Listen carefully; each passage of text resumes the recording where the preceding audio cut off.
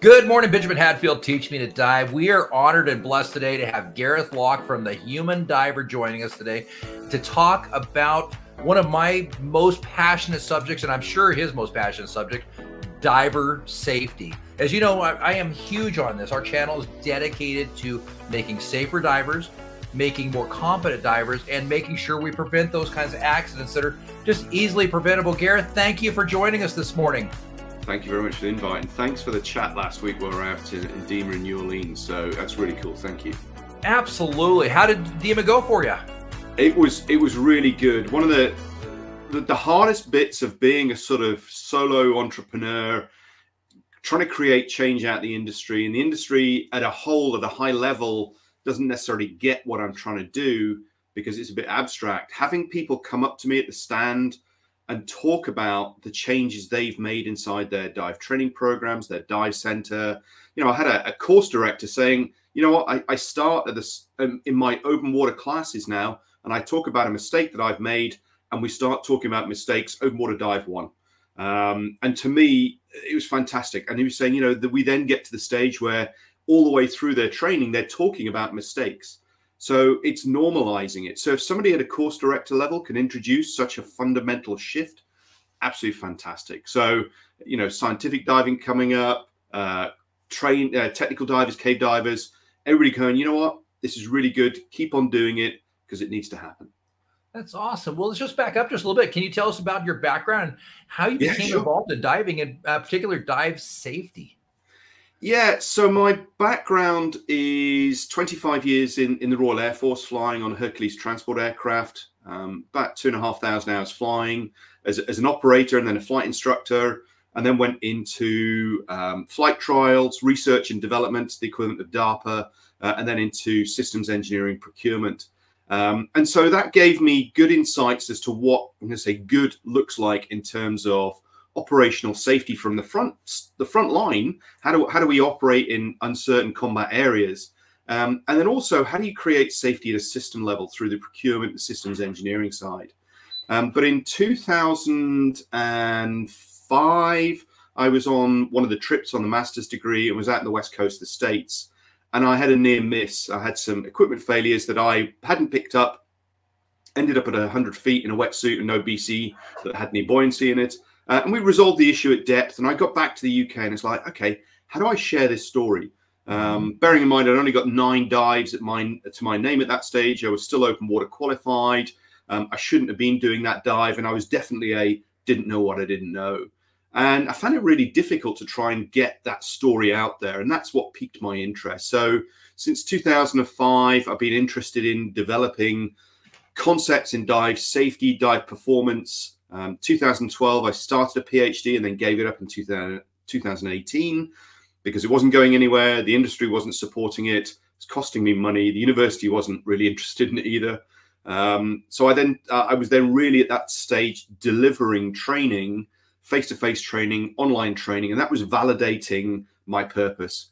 And it's this piece about trying to raise the bar in terms of diving safety using methods, tools, processes, evidence from high-risk industries, and just repackaging it into the diving space. And so since 2016 is when I first started teaching, probably taught about 500 people face-to-face and about 2,000 people online. Published a book in 2019 that's probably, I don't know, I've lost track now, somewhere around 4,500, 5,000 copies.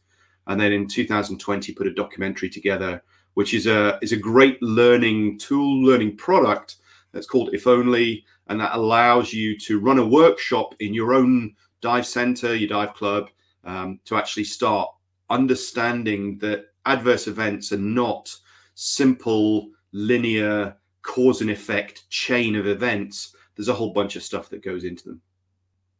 That's awesome. So how did your experience really in aerospace influence all this approach to diving accidents? So it's kind of hard to see the connection between them. So, yeah, people think that, you know, the big difference between aviation and diving is, you know, aviation's highly regulated. There's lots of processes in place. And so that's why aviation is as safe as it is, and diving isn't necessarily so safe. You know, diving's not regulated in the main. There are some countries that have got standards that have to be followed from a a government level. But the majority of diving is self-regulated, which in itself poses a problem for a point, if you want to put sort of the conflict between money and safety as a point for discussion later. But the real reason of bringing sort of aviation safety into the diving space is the recognition of human fallibility. So it wasn't until sort of 70s and 80s where they started looking or listening at cockpit voice recorders that they recognized that actually the captain was doing something and the first officer or the flight engineer knew that something wasn't quite right, but they couldn't speak up. And so they started to analyze these things, because previously it was like, well, pilot's the last to touch it, pilot error. And then they start listening to these stories and go, you know what, there's more to it than this. So they brought in something called cockpit resource management, which is about improving communication and assertion skills between the flight deck crew members. And then a number of accidents happened where cabin crew knew that something wasn't quite right, and they weren't able to speak up. And the language at the time was, you know, sky gods and trolley dollies. That was the sort of, you know, language that was being used. And so there was a social barrier, and it was the days before a secure door, before 9/11. So there were social barriers that prevented that. And so they started to realize that actually, you know what, everybody makes mistakes. And if you start building that concept in right from the very start of flying training or cabin crew training or engineer training, anybody that's involved in aviation now, air traffic management, air traffic controllers, all have some form of human factors training to understand their own fallibility, the cognitive biases we have, how to communicate effectively, how to close that communication loop, the roles of leaders that create a safe environment where people can speak up. And so what I've done is basically said, right, this is the same stuff that happens in the diving space. All instructors are leaders. They have followers within their team of students. How to build a team quickly, how to create a learning environment where actually the instructor's not perfect. He might make mistakes. So the students need to be able to speak up and say, or just ask that question, is that right? Is that how it's supposed to be done? But often the way that I perceive a fair chunk of the diver training happens is about compliance. It's about ticking boxes that says, done this, done this, done this, but there isn't necessarily a skill or a mastery that's been developed. And because the industry doesn't talk about events, adverse events, we don't know how many things go wrong. Whereas the aviation industry has fundamentally shifted that. And yes, there are some legal protections in place. So if you report a safety-related incident, a mistake, an error, even a violation of a standard, if you report that within 72 hours, you are then protected from legal prosecution when it comes to you know, punishment that's coming down. Because there's a recognition that if we start to punish people for making mistakes, the stories stop and we stop learning, because we can't make all those mistakes ourselves. So we start learning from others. Wow. That is a lot of amazing information, and something that we work with in our training, where we talk about not just buddy diving, but we added to the point of team diving, and we teach make sure we're team diving to the point. But it's interesting to get to the point. I certainly take a lot of my students out in extended range, and a lot of times I feel like they follow me blindly, and there are mistakes I make. I'm the first to admit there's little things. I took a little deeper than I was anticipating, got him to a point where it took a little longer to get to deco point than I thought, and they blindly followed me. I had an incident where we had an accident with a inflator malfunction that caused a pretty serious concern. So we broke complete plan from our dive safety, and I brought them to a different point, and they just said, "Oh, okay, we'll just follow Benjamin. This looks good." And I think I would have liked to heard, and looking back on that, instead of stepping up and saying, "Hey, wait a minute, our dive plan is this. Why are we doing this?" Instead of just following blindly like little lambs. Because in the real world, when they get out there, they're going to need to be able to justify this, understand why we did this, and move past this. So it brings more to my team diving. I love that. I absolutely love that. So kind of building on that, what do you consider the most pressing issue today in dive safety? Fear. I would say fear is the most pressing thing that's out there. The inability to talk about mistakes that have happened. When I talk about incidents or accidents, people immediately jump into the concept of a really severe outcome, and then there's fear of litigation, and there's fear of peer pressure or peer judgment. There are sites, Facebook groups, sites out there which make fun of people making mistakes. And to me, you know, that's entertainment. It is not learning. And that's a real frustration, because I know there are a number of people who say, I don't want to appear online as that person who's made the mistake. And you sit there and go, look, we're all making mistakes. Now, the fear of litigation, how real is that? Now, in the UK, we don't have that same concern. I know in the States, there are certain states that are just so heavily litigated that people are just afraid to tell a story. And I would find it, and even if that litigation is thrown out, there's a cost associated with it. And that is a real issue. We don't get to hear the stories. Often people focus on fatalities and say, look, we've got to dig into those. We've got to find out why that fatality happened. And the safety science says, actually, the fatalities, the causes of fatalities are the same causes as near misses. We just don't have a couple of things that close the loop right at the end. So if we can learn from the near misses and understand the conditions surrounding those, time pressure, peer pressure, lack of money, the lack of appreciation of risk because we don't share those stories, those are things that we can certainly do something about. By the time it's got to a fatality, it's too late. You can't really learn from those, and we count outcomes. We don't count conditions. And there's an example for that. One of the sources of information for diving incidents is the British Sub-Aqua Club diving report, annual diving report. And they have somewhere between 150 and 300 reports submitted each year by the population that's out there. Now, from a human point of view, we would like to categorize those so it's easier to jump to, say, decompression events or surface events. And the way that they categorize them is by the most serious outcome. So you could have a decompression sickness event captured, which is caused by a rapid ascent, which is triggered by somebody running out of gas because they've had a separation, they've had some task loading, and they haven't planned the dive properly. Now, if you classify it as DCS, you miss a whole bunch of the learning that's happened beforehand. So actually what we should be doing is counting the conditions that lead to the event, not the outcomes. Because if we count DCS events, whoopee, as far as I'm concerned, there's, you know, yes, there are some which are going to be down to rapid ascent or uncontrolled buoyant ascents. There are also a whole bunch of them are just going to be physiological variabilities that we just don't know about. So even if we have a DCS that's caused by uncontrolled buoyant ascent, that's the bit we need to be looking at, is the buoyancy control and why that's not happening in the way. But if we just count DCS, you know, it's the same as people running out of gas. You know, you basically turn around and say, don't run out of gas, Ben, and don't get bent. Great, thanks. That doesn't help me at all. So those are the bits. The fear prevents the stories, and the stories are what can help us learn. That is, it always brings to mind, how many near misses do we have to have before we had that fatality? And I'm sure it has to be a substantial amount of the near misses that get us to the actual fatality.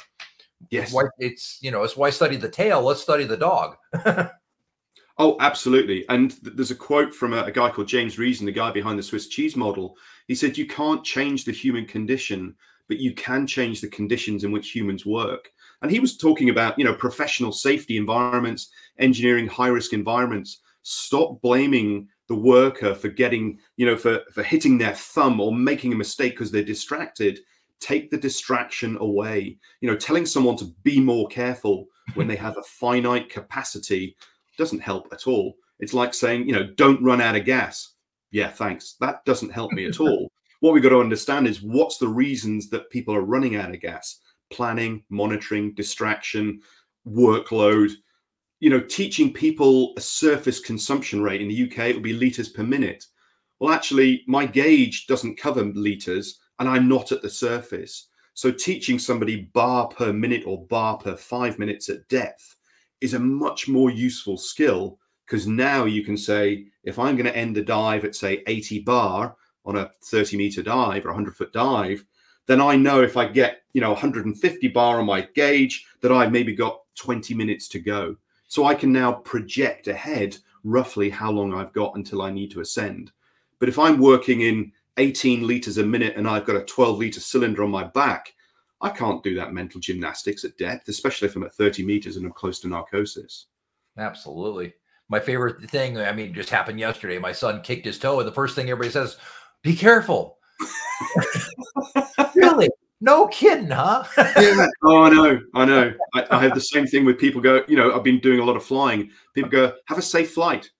There's not a lot I can do about it. I'm going to wear my seatbelt because that's going to keep me in my seat when we hit turbulence. But in terms of the rest of it, well, I'm going to trust the guys at the front.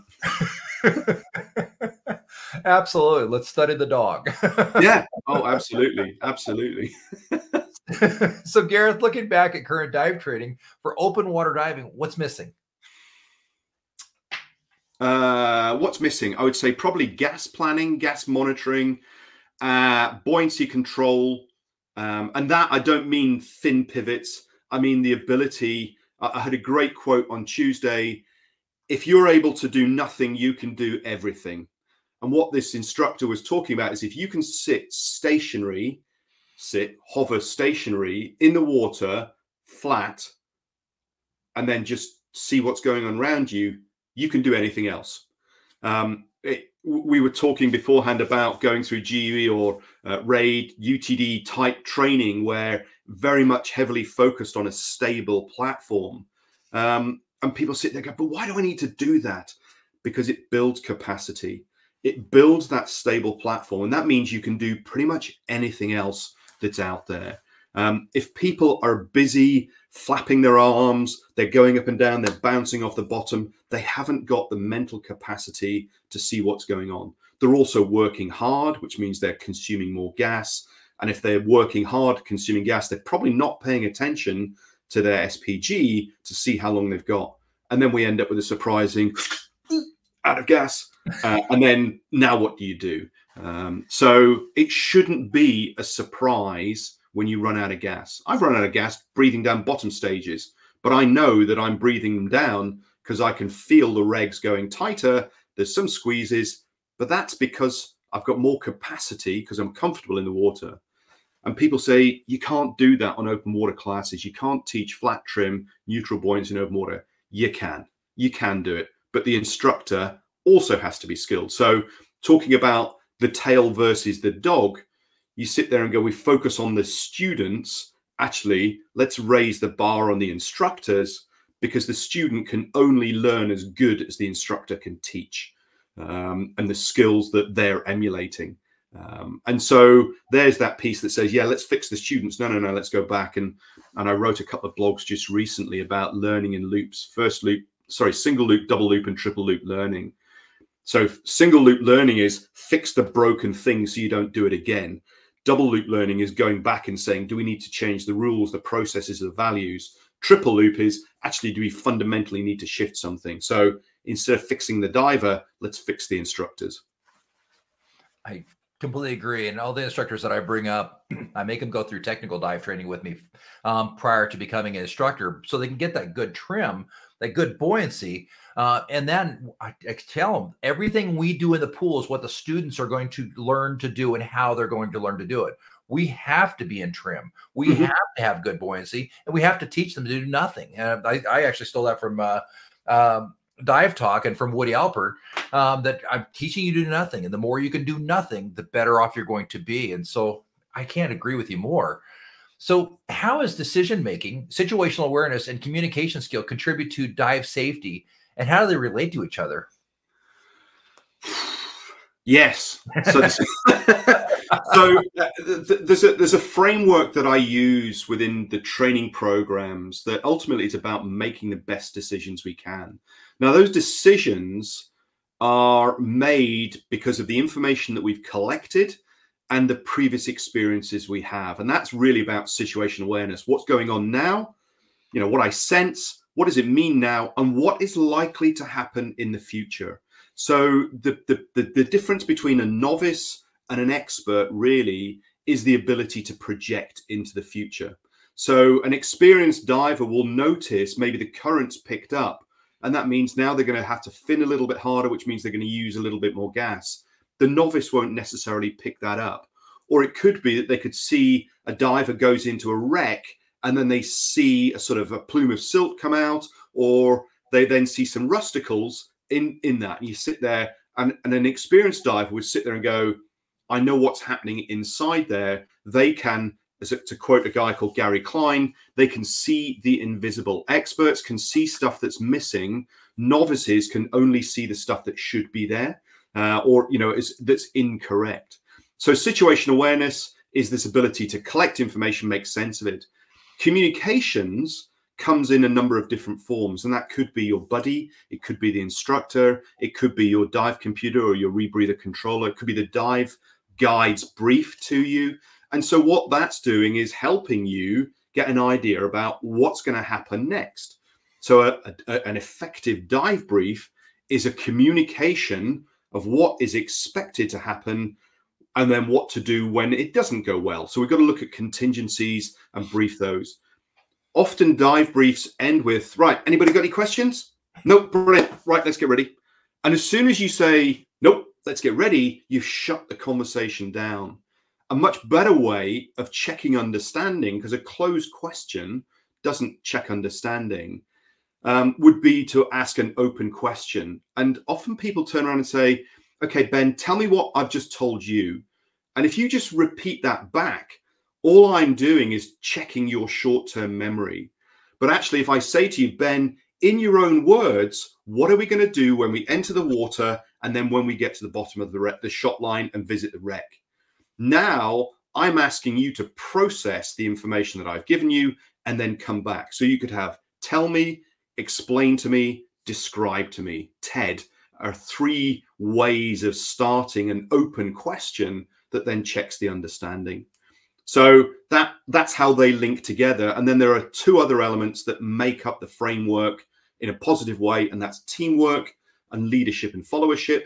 Teams are made up of leaders and followers. They've got to communicate effectively together. They've got to share that mental model. And then once we've done the dive, we've finished it, we then debrief the dive. And the purpose of the debrief is to understand how close did the plan match reality. And sometimes it's really big, and sometimes it's small. Very rarely does a dive match the plan. And that's one of my sort of frustrating phrases. I get frustrated when I hear it, is plan the dive, dive the plan. And the problem with that is you end up driving people into following a plan where actually sometimes they need to deviate. Or no plan survives first contact with the enemy and it has to deviate. People get worried because we're not following a plan. Well, actually, let's look at where things are. So the debrief is to capture what happened on that one, and then to set you up for success on the next dive, to give you better situational awareness to say what's happening next. So you could teach these skills discreetly, but actually they're interdependent in how we create good outcomes, which is what the decisions should be about.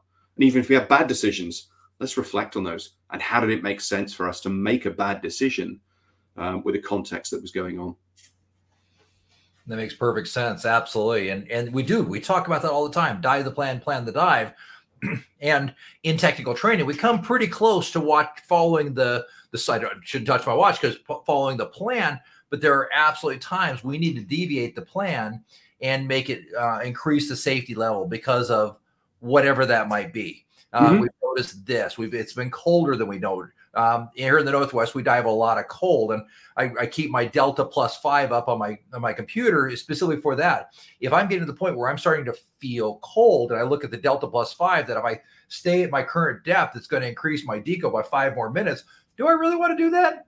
Yeah. No, thank you. And we definitely need to deviate the plan. Oh, totally. And so even that sort of thing of planning, often we plan for optimal conditions. In the UK, there's a lot of hard boat diving rather than zodiacs, ribs. And getting off a hard boat is pretty easy, even when it's in poor weather. Getting back on the boat in poor weather is a different game. And so we're very optimistic in, yeah, that's fine, I can get off. Now get back on. Now get back on with a casualty. You know, you've got a diver who's now needs to be recovered back on the lift or up the side of a hard boat. Now that diver might be, and I might get criticized, I don't care. You know, that diver might be 300, 350, 400 pounds. How are you going to get that diver back on the boat now? Have you got like a Jacob's ladder that you can roll down the side of the boat and bring them on? Because you're not going to be getting them back up a herringbone ladder or a normal step ladder. No, not at all. And you're right. Getting off a boat in a heavy current or heavy swell is gravity takes care of a lot of that for you. Absolutely. Unfortunately, gravity doesn't work in reverse. No. And if you've got additional gear, so a lot of the time, diving 1, 2, 3 stages in a camera, this bit of right, hold your mask and hold your reg, and it's like, yeah, okay, I'm just going to basically try and gracefully fall off the back of the boat. Because a lot of the time we've got current and we've got, limited slack windows. So we don't have an opportunity to just basically anchor up and pass stuff down.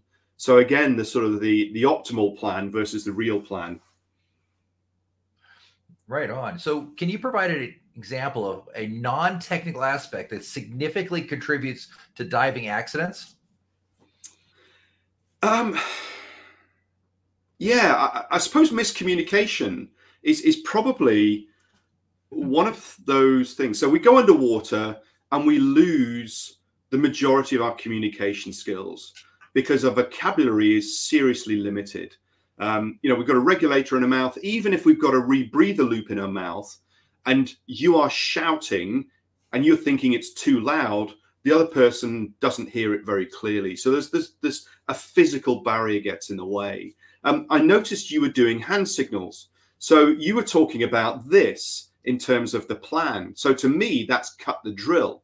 So it's this bit of, what does that mean? So for a recreational diver, that might be 500 PSI or 50 bar. But for a technical diver, a cave diver, that's hold or stop.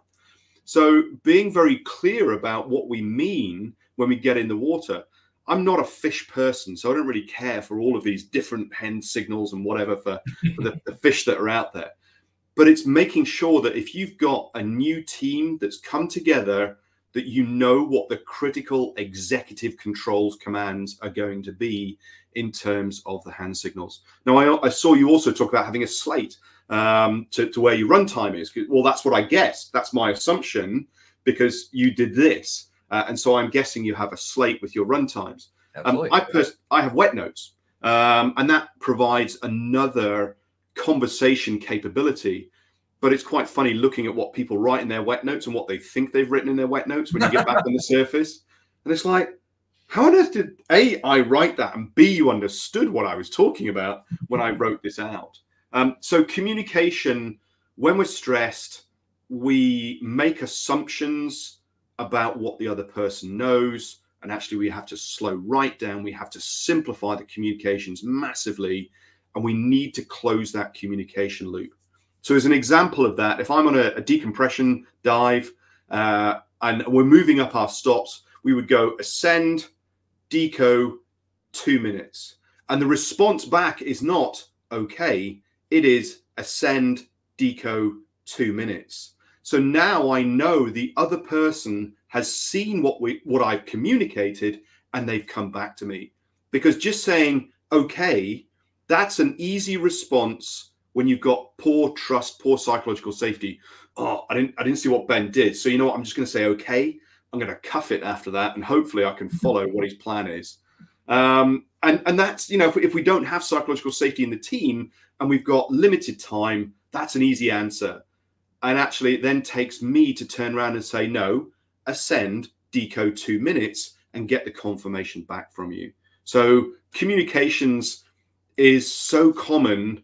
We think it works all the time, but then it cascades into other things that are out there. That is such a great point to bring up. I mean, as we go on to our slates, I mean, I have poor handwriting to start with. On the slate with a slight amount of narcosis going on, I'm sure my handwriting is even worse. And I know for me that I try and keep it super simple, to as simple as I possibly can. But I often wonder, did I make it too simple? Did I tell them blue? Yeah. And hope they understood that I meant blue, or whatever I was trying to say, right? Or with that, I use that as just, just to be funny. But so I've got an example of that. A friend of mine was diving a rebreather and a scooter in a cave system in Florida, and there was miscommunication because one of them was saying slow, the person at the back going slow, and the other person thought they heard go. So they basically thumbed it, and they put the finger on the trigger, and off they went. And they're like, "Oh no, that's not what it was." So slow and go sounded just the same in terms of the receiver. Absolutely. My wife tells a story of a friend that was on a big dive in Palau, and the dive master asked him, "Are you okay?" And he's like, "Yes." Oh, gonna go up now. and they okay, and they all went to the surface, and the diver who gave the double thumbs up says, "What's going on? Everything okay?" He says, "When you gave the double thumbs up, we thought you were double thumbing the dive." That's it. Clarification.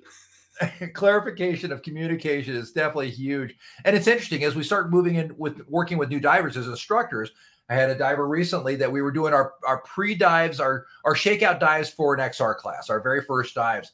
And we got to a specific point where I was going down the hill from 60 to 90 feet. And we were in terrible viz. From the 60 to 90 feet, there was 2 feet of viz.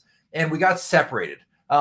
We were separated for less than a minute. So I turned, came back up the hill, and he was gone. So I did my 360, looked around, up and down, started my direct ascent. We weren't in deco, so I wasn't terribly worried.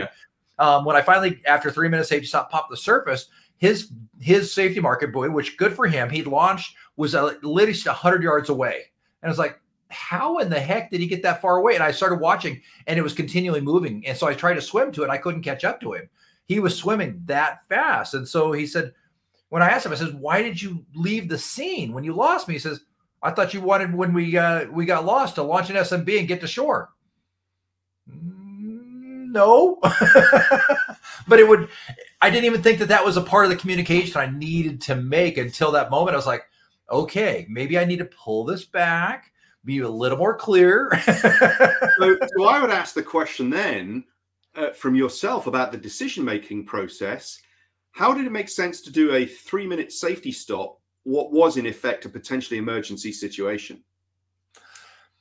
It wasn't, but I didn't feel like it was an emergency situation, but I wanted to make sure that I was safe, and we'd been down long enough that I felt like I was close enough to M value and close enough to that point that I wanted to make sure I was safe.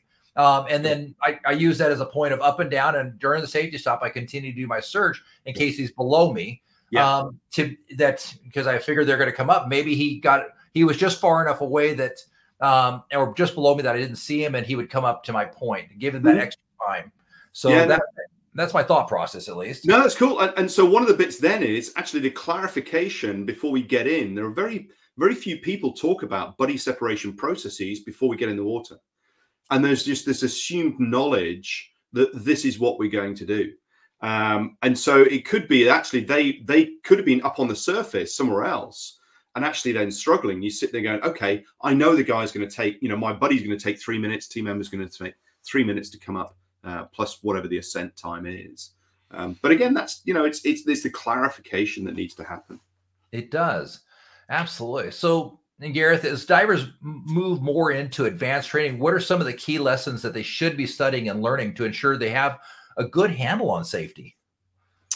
I would say one of the first and most important pieces is self-awareness of your own performance, of your team's performance, and then creating I'm going to say an internal environment so you can reflect on your own capabilities, but also the team one. You're never going to make all the mistakes yourself. So actually, let's observe others. And that really comes down to running an effective learning-focused debrief. So every dive has got a learning opportunity within it, even if it went perfectly well, because you can turn around and say, that went well, let's replicate it because it provided this successful outcome and whatever it was. And we need to look at details, not generalities. So there's 4 questions that I ask as much part of a much longer debrief framework. But the simple one is, what did I do well, or what did we do well, and why? What do we need to improve on, and how are we going to do it? And so you've got 4 questions there. The what do we do well, and then why? What do we need to improve, and how are we going to do it? And the observation questions are relatively easy, i.e. what do we do and what we need to improve. The harder questions are, why did it go well, and how are we going to make that improvement? And don't be sort of fobbed off with generalities and we had good teamwork. Right? What was good about the team? What could we replicate? Well, actually, when we had the brief, we created an environment where I asked the question. I didn't feel stupid. So thank you. And when I asked that question, you went brilliant. And somebody else in the team went, thanks, Gareth, because I wanted to ask that same question again. So we congratulate people for what might appear to be obvious things. And then the improvements, the light communication needs to be better. Well, how are we going to do that, right? What I need you to do is put the light in front of me, or at least where I can see it, because where you had it on the dive, it was underneath me, and I'm flat in the water, and I'm looking forward, and I can't see it. In your eyes, it looks like it's in the right place, but it needs to be further forward. So looking at specifics, not generalities. That is absolutely so true. Making sure we're clear on communication and understanding where we're at in this as well.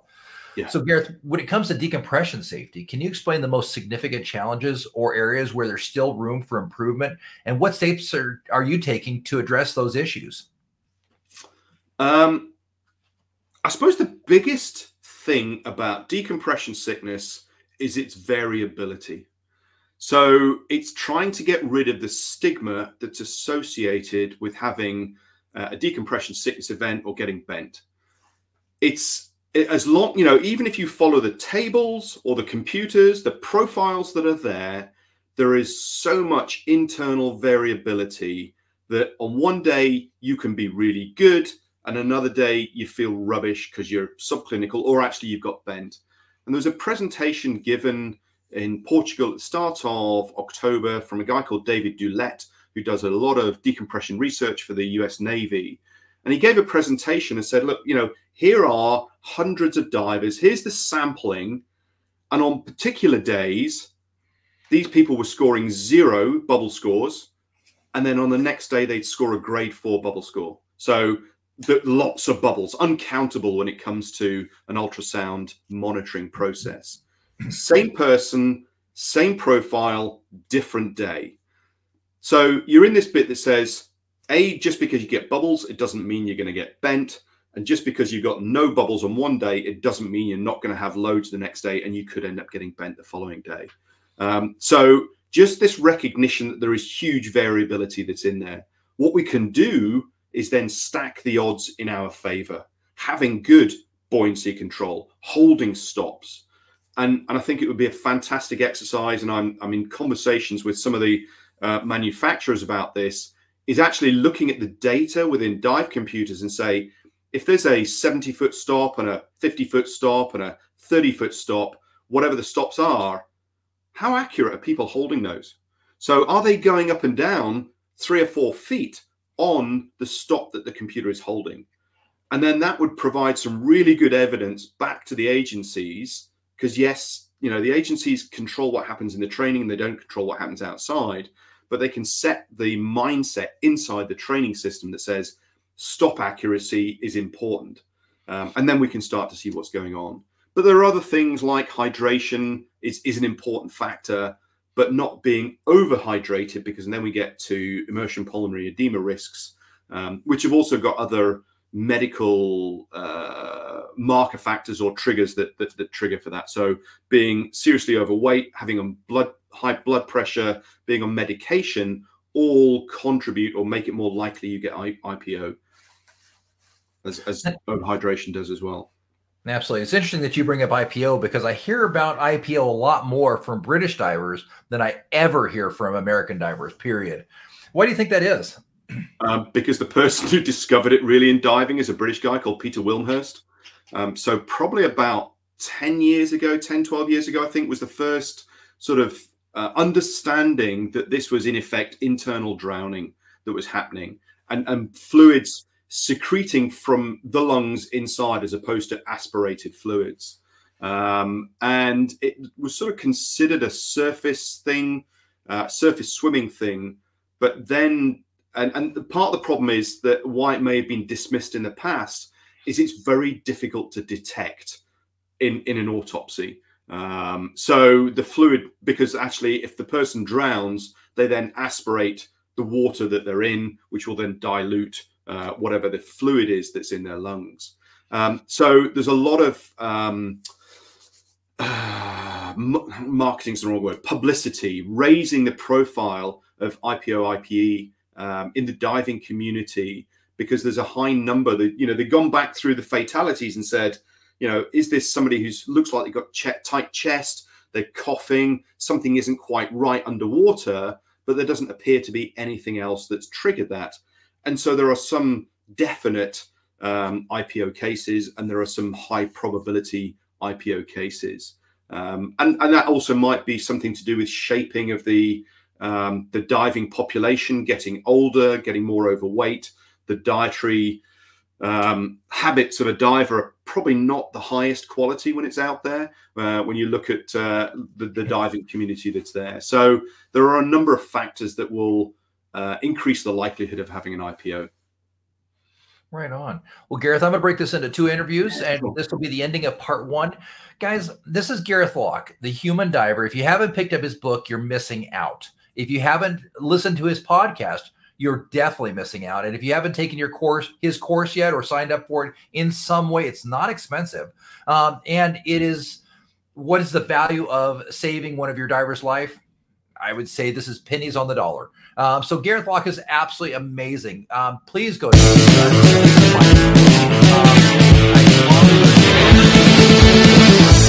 very interesting.